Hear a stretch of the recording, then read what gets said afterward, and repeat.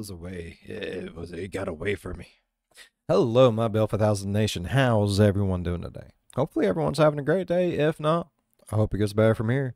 We're back with a new MrBallen video. That's right. This one is titled, He Was Playing a Deadly Game. Places You Can't Go, But People Did Anyways, Part 37. Alright.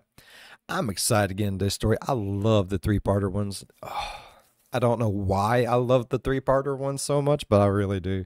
You get 3 stories in one, and it's like, what, 30-some minutes long? That's amazing. Like, each story's around 10 minutes. That's my jam. I have ADHD. That's about as long as my attention goes before I start just like... You know, you've seen me. Don't judge me. Judge me. I don't care. It's fine. All right, I'm excited for today's story. If you guys are excited as I am, please go ahead, turn them lights down low, put on something comfy, cup of something special. Let's get intrigued. 3 times. Today, we're going to look at 3 places you can't go and people who went there anyways. But before we get into those stories, if you're a fan of the strange, dark, and mysterious delivered in story format, then you've come to the right place because that's all we do and we upload once a week. So, if that's of interest to you, the next time the like button says they need to replace their tires on their Toyota Corolla, offer to do it for them and to pay for them, but make sure you replace their tires with enormous, oversized monster truck tires. Also, please subscribe to our channel. I would have no problem with that, MrBallen. That's doing the like button like a favor, homie. So are we being nice to the like button now? And turn on all notifications so you don't miss any of our weekly uploads. Okay, let's get into today's stories.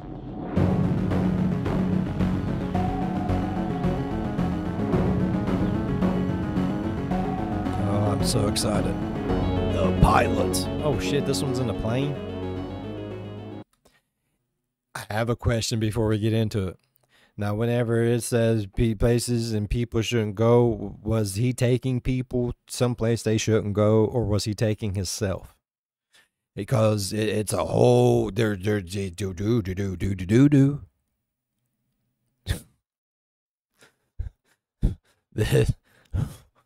This one could be worse than what we're thinking if he took a bunch of people with him. That's all I'm saying, okay? On the evening of March 22nd, 1994, a 40-year-old, very experienced airline pilot named Andrei Danilov walked into the cockpit of a huge airplane that he was about to fly out of Moscow. Once he was in the cockpit, he said hello to the 2 other pilots he'd be flying with that night, and then Andrei took a seat in the captain's chair. Now, this flight tonight was going to be a very routine 13-hour trip to Hong Kong, something Andrei and these other 2 pilots had done many times before. But this night, Andrei was totally dreading this trip because one of the pilots he'd be flying with that night was a guy that Andrei just could not stand.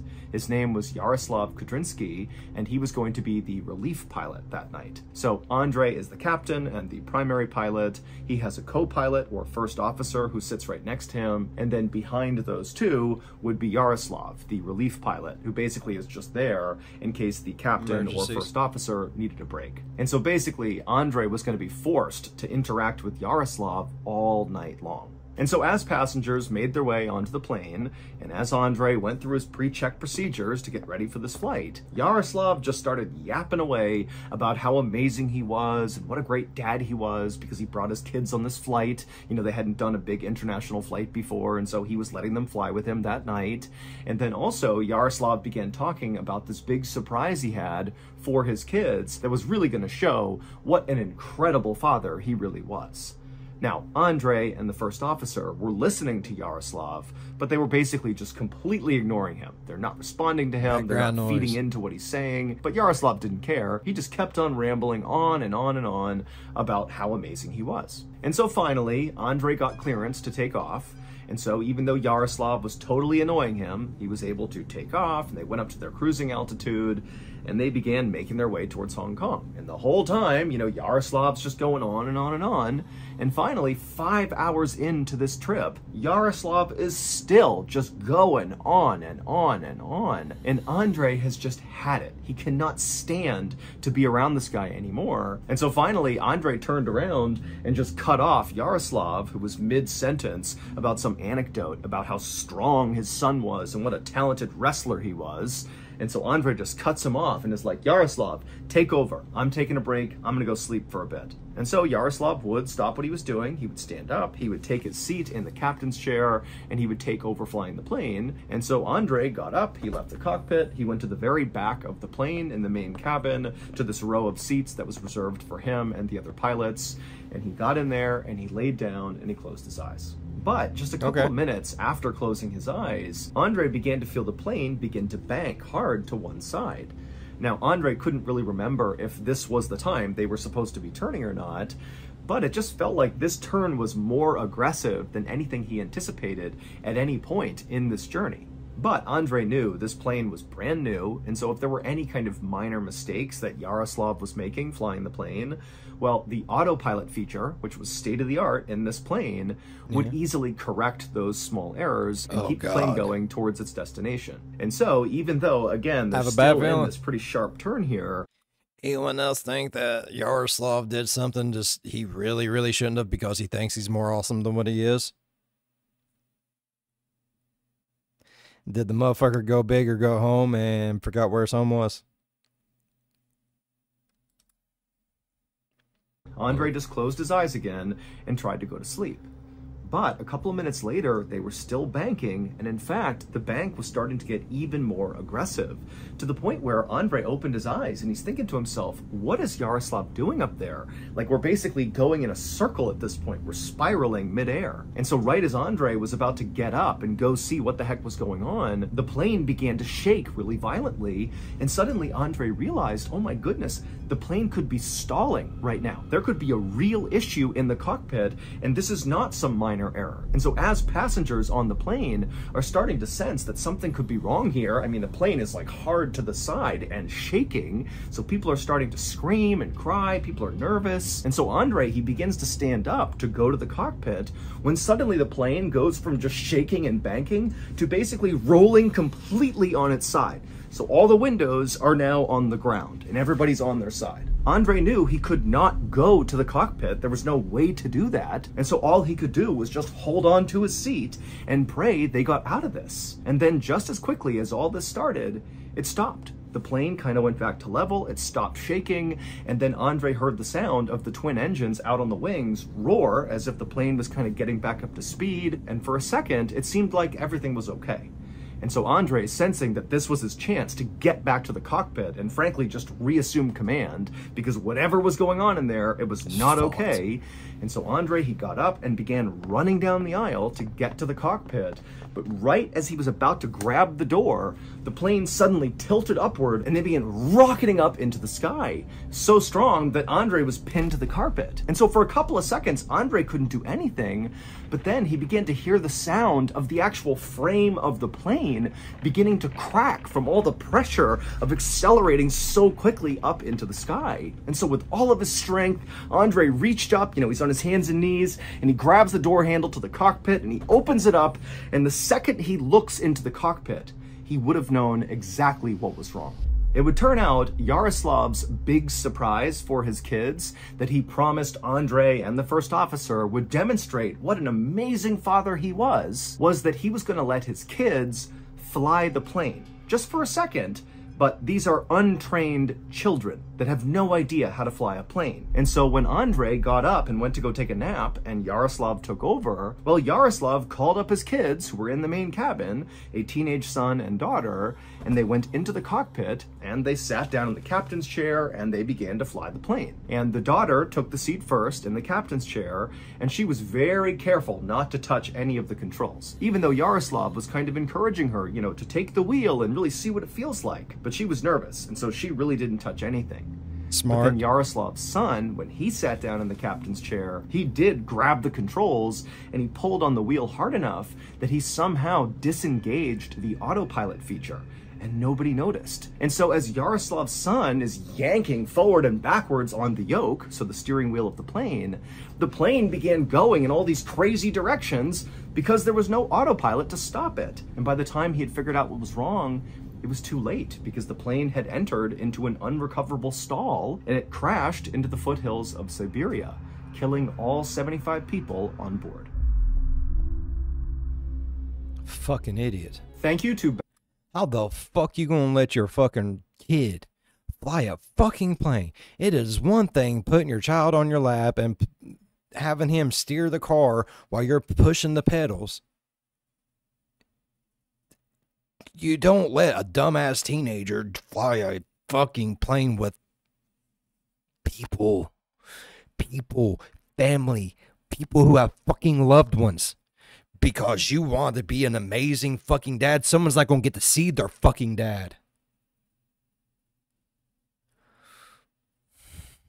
Some dad's not going to be able to see his wife, his kids. Family's fucking ruined because you're a fucking shit.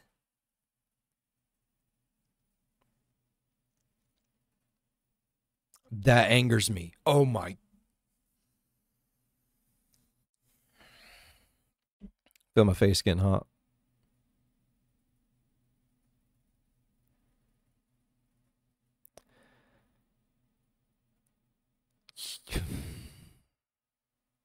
Was that your plan, to be an annoying fuck the whole time until the pilot's just like, I can't handle it no more? And you just going to get your fucking way?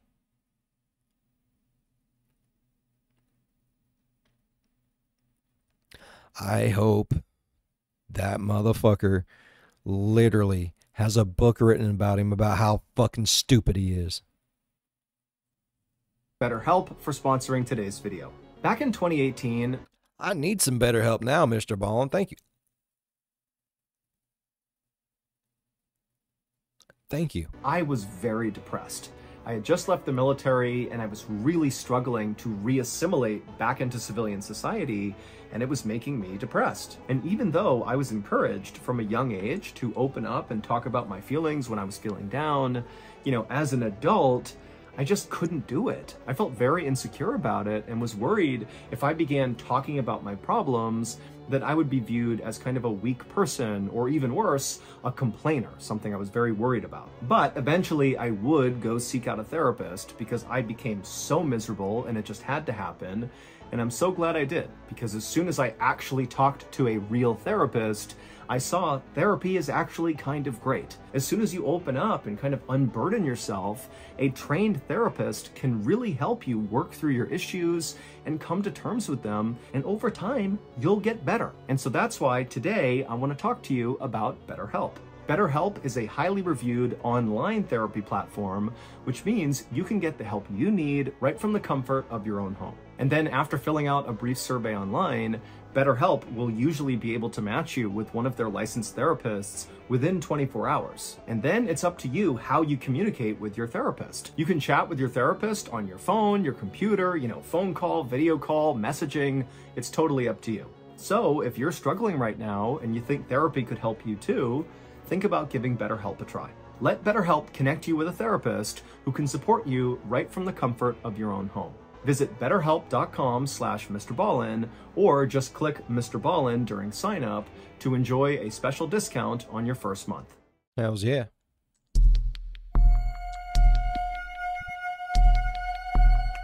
On the morning of September 19th, 2013, a man named Mark Casey sat with his girlfriend, Lynn Spalding, in the triage area of the emergency room at San Francisco General Hospital. A nurse took Lynn's temperature and her blood pressure, while Mark tried to explain what had been going on with Lynn over the past few weeks. Lynn, who was now 57, had been dealing with this really intense stomach pain. And so she had gone to the doctor and she had been diagnosed with a urinary tract infection, and she was given antibiotics for it. But despite taking those antibiotics, it didn't get rid of the stomach pain. And in fact, her stomach pain was only getting worse. She was losing weight and she just seemed really frail. But despite her condition obviously getting worse every single day, over the past few weeks, Lynn had basically refused to go back to the hospital, despite Mark saying, we really gotta go, you're getting worse, we gotta have you looked at. But she just kept saying no. And then finally, when Mark noticed Lynn was now becoming somewhat despondent, like he would try to talk to her and her eyes would glaze over and she would look off into the distance like she didn't even hear him, Mark had just looked at Lynn and said, you know what? I'm taking you to the hospital. And so he put her in the car, he brought her to the hospital, and now that he was here, he had to explain what was going on because Lynn was still despondent, just kind of staring off into space and very likely having no idea what was going on. And so after Mark gave all the information to the nurse said that, okay, you know, Lynn needs to be admitted to the hospital. And so after a short wait, an orderly came over and pushed Lynn's wheelchair up to the 5th floor where she'd be staying, and Mark went with them. And then once in the room, Mark helped Lynn get settled in her bed. And again, Lynn is just kind of staring off into space, not really paying attention. And then a whole team of nurses and doctors came in and hooked Lynn up to IVs and different machines to make sure they could monitor her. And then at some point, one of the doctors pulled Mark aside and said, you know, we think Lynn is dealing with some kind of infection, and so what we need to do is run some tests to figure out what this infection is, and then hopefully we can treat it. And so Mark said, okay, that sounds great. And then all day, Mark sat right next to Lynn and held her hand as the medical team came in and out of the room running all these tests. The following day, the medical team still didn't know what was wrong with Lynn. The tests they had run so far were inconclusive or were negative. Now, the biggest issue with Lynn was not trying to figure out what infection she had or how to cure her. Instead, it was, how do we keep Lynn in her hospital room? Because on this second day that Lynn was at the hospital, despite being very despondent still, any chance she got, she was getting out of her bed and trying to escape her room. And so the medical team, they kept having to go find her and bring her back to her room. And they tried to explain to her, like, Lynn, you're sick. That's why you're here. You need to stay in your room. But Lynn clearly was just not getting it. She was just not there. And she would just say to the team, I want to go home. I just want to go home. I want to go home. Beautiful lady. They would say, beautiful well, Lynn, lady. you got to get better first, and then you can go home.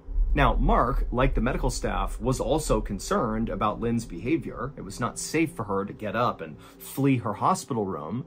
But Mark kind of secretly thought, you know, maybe this is a good sign, because the day before, Lynn couldn't even walk on her own, and now today, she's walking around on her own trying to escape the hospital, which is bad, but, you know, she's ambulatory. That's going to be a good sign. Glass half full, glass half empty situation. I've been with him. Glass half full. At least she walking, bro. I love it. And also, Mark was thinking that because Lynn was fleeing her room over and over again, she's going to get even better medical care because the staff has to be super focused on her. And so Mark was feeling kind of optimistic that Lynn was on the road to recovery.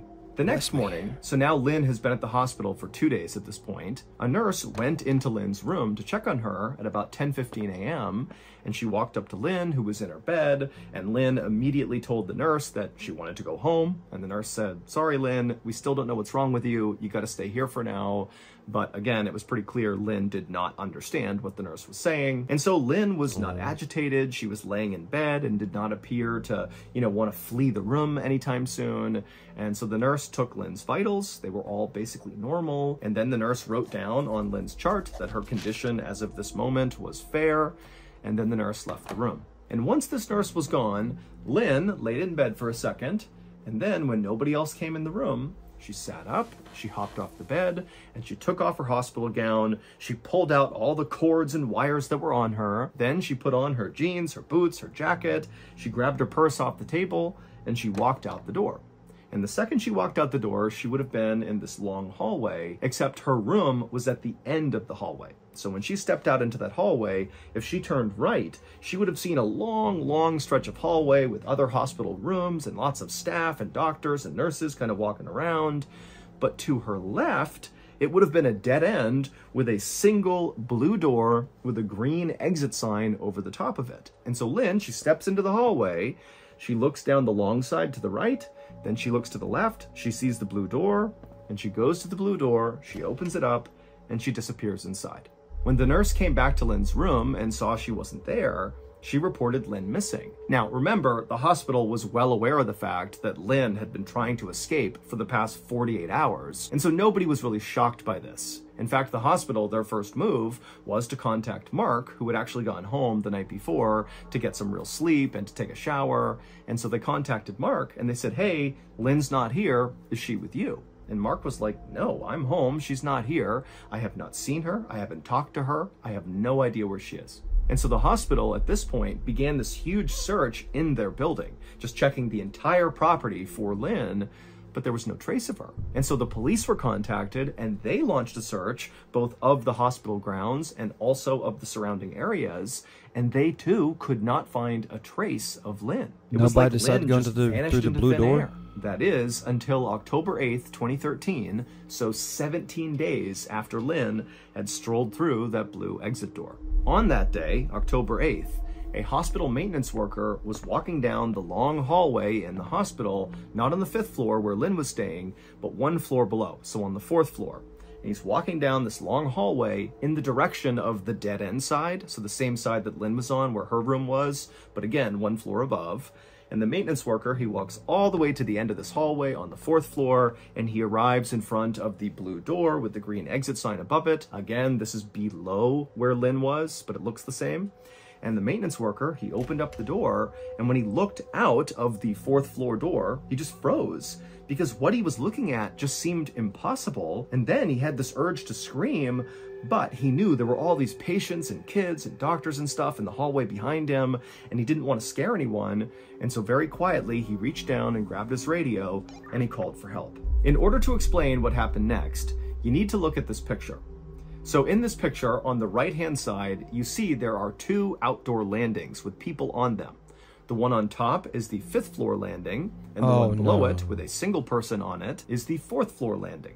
And to get onto these outdoor landings, you have to walk through those blue exit doors at the end of those hallways. These blue doors are emergency exits. And so when you go out these blue doors, once they shut, they lock automatically. Yeah. But now you're out on this outdoor landing, and immediately to your right, although you can't see it in this picture, there is actually another door that leads to this enclosed stairwell that will bring you all the way to the ground floor, where there's another door that's unlocked that will bring you out to safety. And so again, you walk out one of those blue doors, you're on this landing, you can turn, open up another door, you're in the stairwell, and you can evacuate. So, in theory, if you were a person that really wanted to escape this hospital, like Lynn did, going out one of these blue door emergency exits was a great idea. It would bring you to the ground. This is a way to escape the hospital.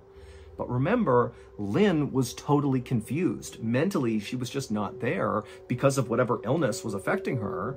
And so when she walked out that door, she arrived on the 5th floor landing and the door shut behind her and it locked. And the theory is, as soon as Lynn got out there, maybe she had some second thoughts and wanted to go back into the hospital. And so she turned and she grabbed that door and tried to open it back up again, but because it locks automatically, it wouldn't open. And so Lynn did have the wherewithal to turn and see this other door that led to this enclosed stairwell, the emergency stairwell that did go to the ground floor. She could absolutely go all the way down and escape. She could do that. She went into the stairwell and she went down one floor to the 4th floor landing. And when she got there, she left the stairwell and she went to that door that would lead back into the hospital on the 4th floor. And she tried it, but of course it was locked. Yeah. And then again, instead of her just going back into the stairwell and going down and escaping to safety, she, for some reason, just stayed on the 4th floor landing. Again, you got to remember that she's not all there mentally, and so she was confused, and she just stayed there on the landing, basically waiting to be rescued. But despite these huge searches of the hospital property by hospital staff and by the police, for some reason, this area, this landing on the 4th floor, was never checked. And so nobody found her. That is until the door right next to her fucking door wasn't fucking checked. That's fucking stupid. Oh, I would be beating the shit out of so many people. Oh my God. Should have been place number 1, bruh. till October 4th. So at this point, Lynn has been outside for 13 days on this landing, and a researcher from the hospital, for whatever reason, exited out one of these emergency doors, and they began making their way downstairs. And when they passed by the 4th floor landing, they spotted Lynn on the ground on the 4th floor landing. But instead of going over to her and seeing if she was okay, this researcher just called security and said, hey, there's a patient outside on the 4th floor landing, like, come check it out.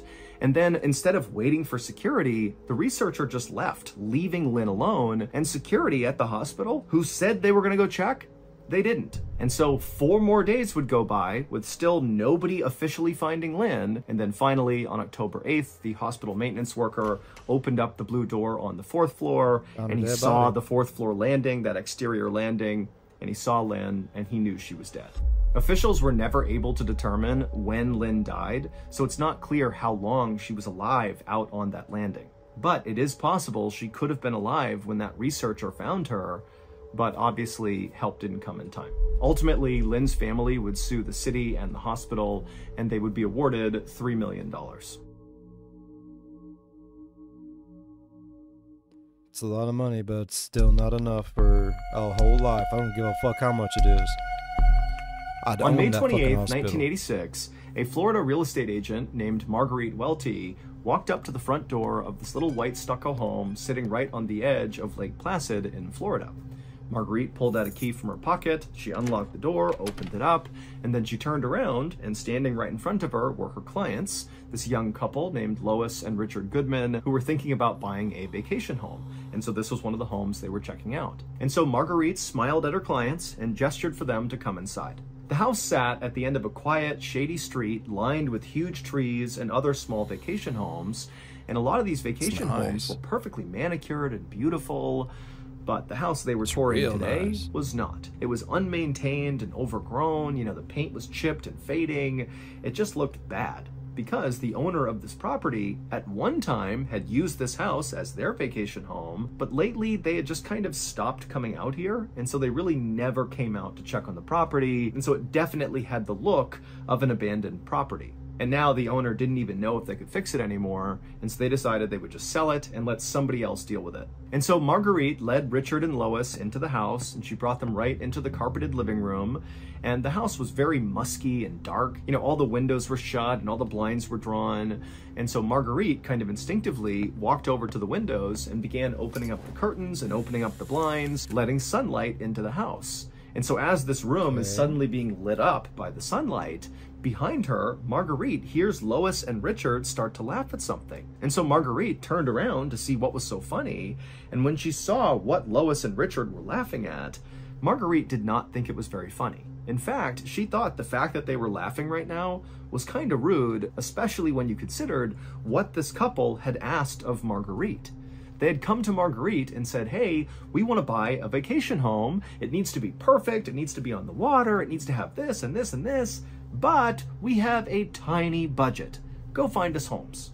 And so Marguerite had really struggled to find vacation homes that were in their budget, but then she had found this diamond in the rough, this house on the coast of Lake Placid. It had 3 bedrooms, 2 bathrooms, it had a garage, direct access to the water, it even had a boat dock. I mean, this house was perfect. Now, of course, this house had obvious downsides, like the fact that it was clearly a fixer-upper. I mean, anybody who bought this home would have to put a lot of work into just making it livable again. And then also, there was a distinct weird vibe about the property itself. Because the owner was never there, they had covered all the furniture inside of this home with white sheets, which kind of gave it a sort of haunted house vibe. And then also, there was virtually nothing of value inside of this home, because again, the owner was like never here.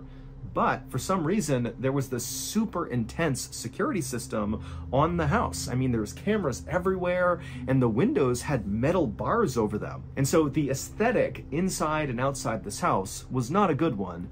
But again, you know, Marguerite felt like if they could just look past the negative stuff, this was really the perfect place for them. But yeah. now, here Marguerite's clients were, laughing away at the kind of goofy interior of this home.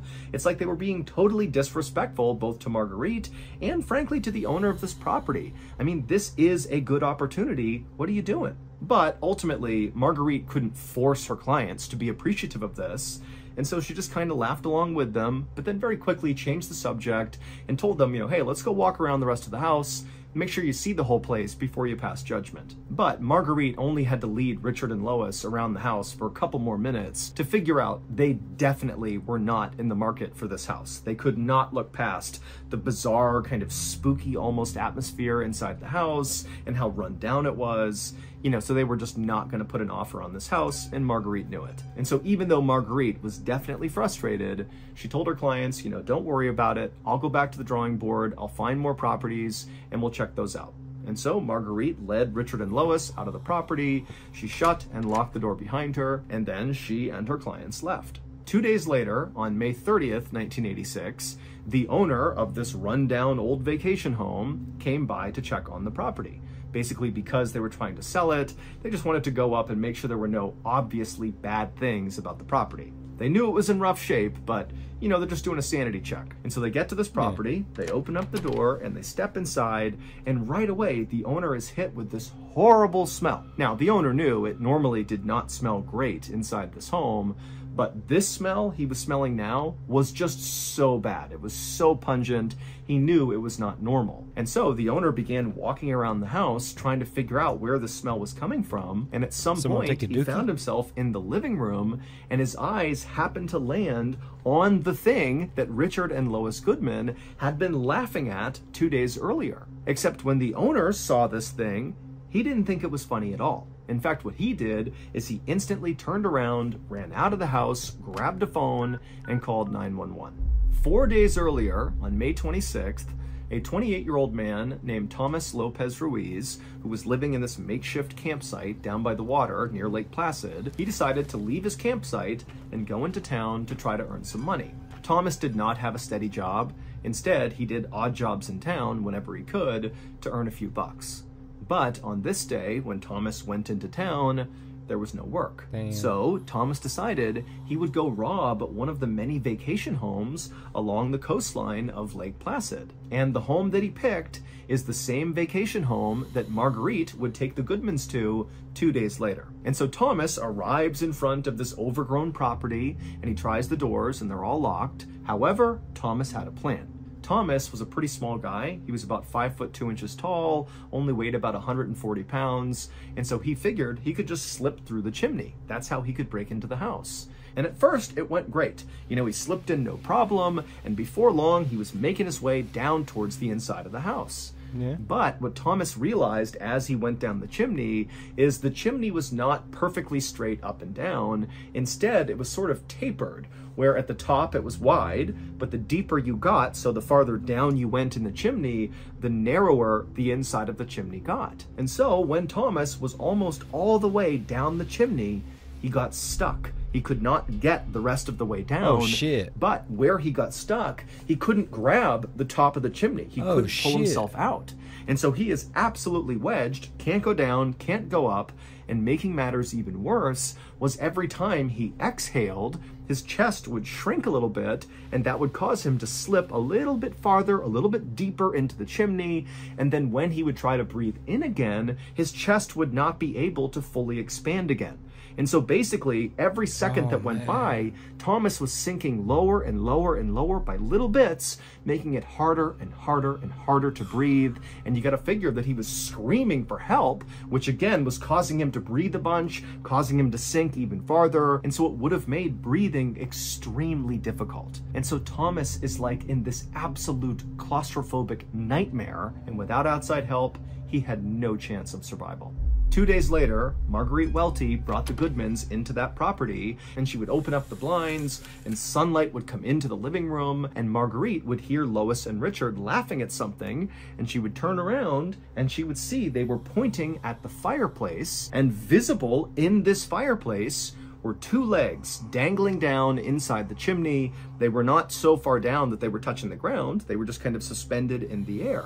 And Lois and Richard, based on the way the house looked already, you know, the kind of spooky vibe, you know, there's white sheets over all the furniture, there are these bars on all the windows, everything is dark and dirty and kind of gross. Like there's this haunted house vibe to this place, and they're thinking this must be a Halloween decoration or some sort of prank, you know, a mannequin kind of jammed up into the chimney, maybe to look like a robber breaking into your house or something, that the owner never took down, because clearly the owner stopped taking care of this property, and so it kind of makes sense that these decorations would be left out. And so Lois and Richard are laughing at this Halloween decoration, and Marguerite, she looks at the legs too and also thinks they're just some Halloween decoration, doesn't think anything of it. And so finally they end up leaving, and that was it. But as I'm sure you all have guessed, of course those legs were not mannequin legs, those were Thomas's legs. And in fact, the creepiest part about this is Thomas may have been alive during the house tour. The autopsy showed he actually did not die of asphyxiation, so he didn't suffocate. He died from dehydration, which takes about 2 days, and this house tour was about 2 days in. And the day prior to the house tour, a neighbor had been outside and they thought they heard someone yelling inside of the property, but for some reason, you know, the neighbor just didn't do anything about it. And so there's a pretty good chance Thomas was barely alive as they were touring the house. But, you know, by the time the owner came back 2 days later and smelled that horrible smell, Thomas had passed away, and that smell was the smell of his body decomposing. Also, just to close the loop on this, it's not clear why the homeowner had that really aggressive security system with the bars on the windows. He just did. That happens. Some people are like that. On the morning of May 26th, 1990, Marlene Warren was at home inside of her beautiful mansion in Florida when she heard a knock on the front door. Marlene was busy and was hoping that her adult son might go answer the door, but when she looked over to the living room where her son was, she saw he was laying down watching TV and didn't even seem to have heard the knock on the door. So Marlene sighed and just walked over to the front door herself and opened it up. And to her surprise, standing on the other side of the door was a person dressed up in a clown costume, holding flowers and balloons. Now, Marlene loved clowns, and she had recently celebrated her 40th birthday, so she figured this must be someone's birthday gift to her, and she was thrilled. But after the clown handed Marlene the flowers and balloons, there was this loud popping sound inside of Marlene's house, and then Marlene fell to the floor, blood pouring down her face. So that's going to do it. I hope you enjoyed today's stories. If you did, be sure you check out our podcast called the MrBallen Podcast that has hundreds more stories you can listen to right now. And many of those stories are only available on that podcast. They are not on this YouTube channel. So again, that podcast is called the MrBallen Podcast, and it's available on every podcast platform. Okay, until next time, thank you so much. See ya. Wait, don't go anywhere. If you liked today's video about places you can't go, well, you're in luck because we have a whole series of them. Click here. Do it. All right, I really enjoyed today's video. I love the 3-parter ones, and that was a really fucking good one, bro. Like, I've watched a bunch of them. That was a really, really fucking good one. No lie. All right. I really enjoyed today's video. If y'all enjoyed today's video as much as I did, please go down there, leave a thumbs up. It really does help the channel grow. If you want, while you're down there, go on over and slap that subscribe button, buddy. Become part of the Bill 5000 Nation. We do some crazy shit here. If you want to know when that crazy shit happens, ding that bell. It might work for you. It might not. It probably won't. But if it do, jump in on one of my premieres. Go over in the live chat and be like, hey, Bill, you dinged me. You dinged me. Who do you think you are coming in my house and just dinging me like that? Leave a like and dip. That's all you got to do. As always, be good to one another. I'll see you in the next one. Bye-bye. Damn, MrBallen, that was good, bro. Like, shit fart.